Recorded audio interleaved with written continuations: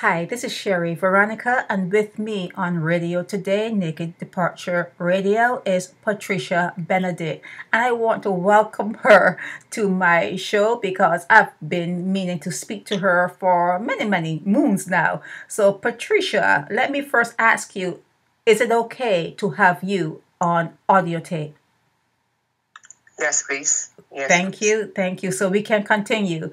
Patricia, you Yes, mentioned please. you mentioned to me that PC 1768, Jason Leacock of the Whole Mm. Town station there in St. James said to you the last time that he put his hand on you that you're not going to leave Dawes alive. Where do you think Yes. he had that authority? Where do you think he got that authority that his chest could have been so high in the air that he Mm. could have uttered those words to you?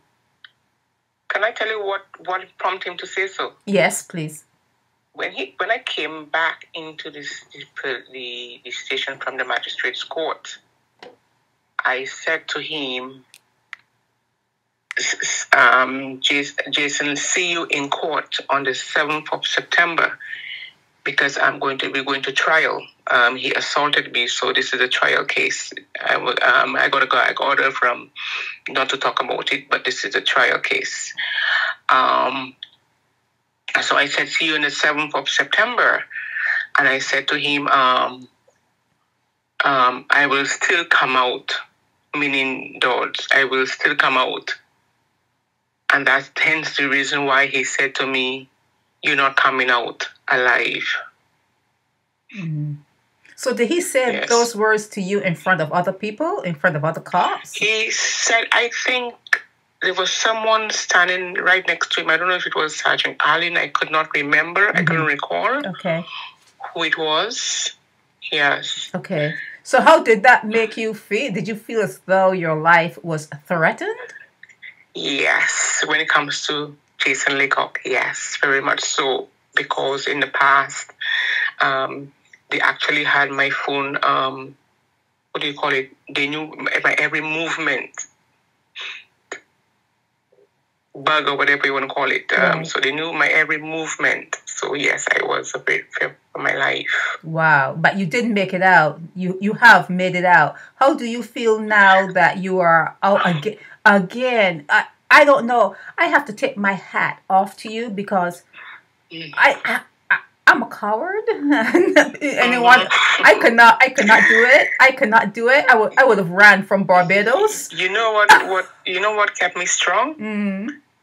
Because God will always favor me. Okay. God will always favor me. And there is a quote I have been sharing with people from J. Michael Holler.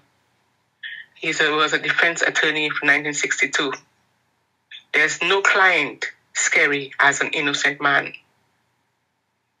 Mm. Yes. Wow.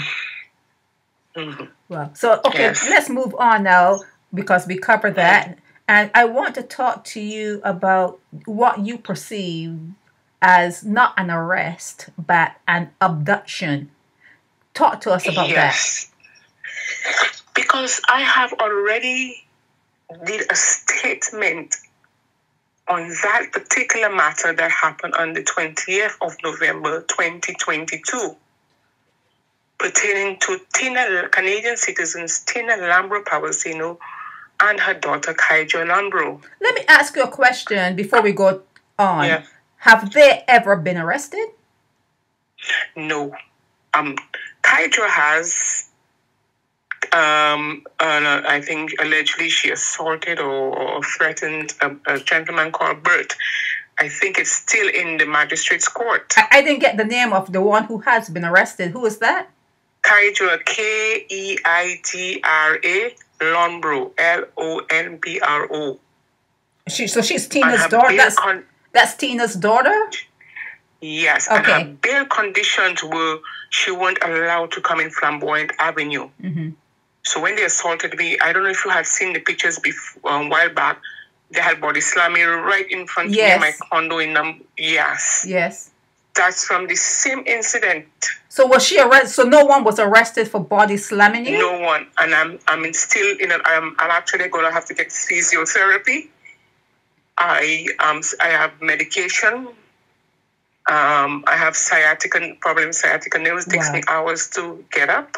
So Jason Leacock, then I'm just like trying to read this whole situation. Jason Leacock, if you're saying that these people have not really been arrested because they're actually putting you behind bars and that hasn't happened to them. So is he working? Is he taking money from them? Is he working for them? Well, you wouldn't know that because he worked for them. They work for them. The Compton police and Jason Leacock and even some at headquarters still work. They work? They do? So they get paid by them? They would get, they do, I think, get paid. Because, and this is very important. One of my, and I have it in my email, one of the emails I have there, my neighbor said my neighbor said that one time Jason Leacock and Tina had it out there because he was getting fed up of her. And she told him, you could have a good day or you could have a bad day. And he said, what do you mean by that? So in my email to the commissioner, I said, it means she knows who to complain to put him in check. Wow. I have former First Minister Wilfred Abraham, Owen Boyce, who's deputy, the two deputy commissioners of police, Ian Branch or Owen Boyce, and our Inspector Bahab. I think Abrams is incompetent, but we're not going to talk about him right now. Yes. Let's get back to the abduction, and then we're going to close out on this particular segment, and we're gonna talk every week or whenever you want to talk. But I don't like to go on for too long. So let's talk about your perceived abduction, because you are saying that you should not have been arrested the last time you were arrested, or so only the last time, or I had already written the email, and I already had told in the email the AG and the commissioner and prime minister and them that he was going to do it, and I told him that I already had a statement and a medical report on it. And retired Deputy Commissioner Oral Williams told me, do not approach him. Go to who to go to. Even the senior superintendents, Miss Sonia Boyce, who works with the commissioner, had told me who to go to. So when I only went to sign in, and he had calendar. They removed the book from the counter. And had me really nervous when they removed the book. When I asked for the book, they didn't want to cheat me in weight. And then she cornered me. The third time they did that to me, and I'm very traumatized. I don't want to go to the police station, They cornered me, and Jason Leacock arrested me. And told me I'm charged for assaulting Hydra. But I wanted to go forward when I went to the court. Okay. When before that, I asked for a phone call to have a Mr. I smell. I asked for a phone call to have a shower. They never gave me one. They only gave me one for the to call somebody, and they never gave me one. I went to court, and Mr. Magistrate Winklock, he has to go, because there's no way anybody should have been allowed to go with a short pants and a sleeveless top on my breast out showing, printed out and stuff in the two outfits. Wow. So they humiliated you. They humiliated you. Yes. And the one thing else I want, because it's that section, because I want to go to the court on Thursday, because he continues to give me what do you call it? I have to stay home all the time. A curfew. From since 5 months ago. Either I'm in prison or I'm in curfew. But my being in prison, right? Anyway, when I told retired Deputy Commissioner Oral Williams, I was through somebody that I was arrested. They sent people down there.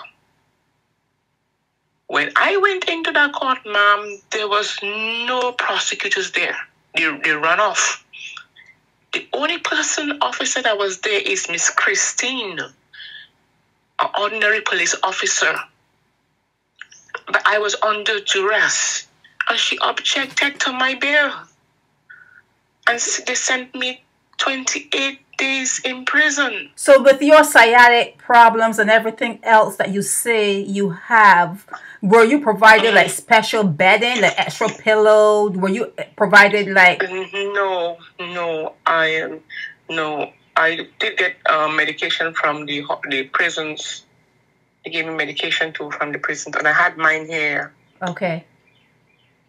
But so okay, let's get back to the abduction. So because it needs to be clear, you feel that you feel that you were abducted, which is something that is illegal because your arrest was an illegal arrest. Yes. Okay. On many grounds. Okay. I already have a statement and a medical report I had given to even the police. Wrote the statement for me. I provided the medical report for them. Right. So living in Barbados could be a traumatic experience especially if you are kind of a person who can see and understand the situation you're in. So you being on Naked Departure Radio, they're going to hear this because they watch my channel. How are you going to feel when this gets out there? Are you going to feel more threatened? Are you going to feel relieved? Because I can't do jail. More relieved. Because I also have contacted today some international press too. Because the more media coverage Barbados gets, because they portray Barbados as this two goody shoes. Oh, it's not. No. It's not. People who've been there, we know different. You know, it's an experience. Being in Barbados is an experience. There's a cloud over Barbados that if you overstay your welcome, you will be affected. You are going to be affected by that cloud that's there. You cannot escape it. But I want to do a part 2 tomorrow. Okay. On what Miss Trix, Miss Trix, the head, told me when I told her about what Jason Leacock said. Okay. Because this needs to be get out. Okay. So Jason Leacock, is he a sergeant or is he what's his is he like? Well, his rank, actually, he said that he's supervisor. I don't know if the commissioner knows. Oh, you just sent me some photos. Okay. I don't know the commissioner. Wait, so you mean he's just a regular right stripe? He's a right stripe. He's just a regular officer. And who do they have to investigate? And I meant to say that, I proceed on your air. You have to investigate who is promoting those people and who is transferring those people. So, but he's a regular race stripe. So where does he get the power from? Where does he get the power from to speak to you the way he spoke to you? Where is because from Irwin Boyce, his brother John Boyce, Ian Branch, because John Boyce and Mr. Ian Branch were head of the Northern Division, Whole Town and Spice Town, respectively. Oh, I see. And they were promoted. They went to headquarters in 2020 and 2021. Okay, they were promoted. So he's promoted as deputy commissioner. Okay, so this Jason Leacock is not high in rank, but he is related. But he's related to people who are high in rank. But allegedly too, I heard his dad is a commissioner. Oh, I don't know how true it is. I see. Because I was in the courtroom and one of the guys, a guy who knows him, said, "Oh, his dad is a commissioner." So I would say allegedly because I'm not too sure about that. Okay. All right. So we're going to leave it here. What we discussed today was the threat that you got from Jason Leacock telling you that you weren't going to leave Dodds alive. You have left Dodds alive. Unless he means for a next whatever trip you're. I will not want to be there. There's more to it because some of the guards are involved. There's more to it. I would tell you the whole truth and nothing but the truth. Okay, so we talked about him making that threat to you, and we also talked about the fact that you feel as though your arrest was illegal, so it was an abduction. It was an abduction. And yes. And then going to the court, going to the police station and signing. Has me it's trauma. It's what they do to women in Barbados. They like. And then I have to go with someone to make sure they see me sign in. Or I WhatsApp retired commissioner and said I'm going in and signing. that's how that has harmed me. Right. Yeah, it's very traumatic living there. I know that for a fact. I know that. Yes. So I want to wish Yes. you luck. I look forward to speaking to you tomorrow, or if you're not, if you're busy tomorrow, Yes, whatever, please. whenever I'll be. I will do part 2. I'll do part 2 of that. I'm because sure there should be part into 100. the whole Yes. thing about the prisons. Yes, so we're gonna do like 10 to Okay. 15 minute slot so that we don't overwhelm the Yes. listener, and we will do it until you are through with me. Yes, please. Yes, please. Okay, Yes. thank you so much. Thank you very much for having You me. are welcome. This is Sherry Thank you Veronica, very much. Naked Departure Radio.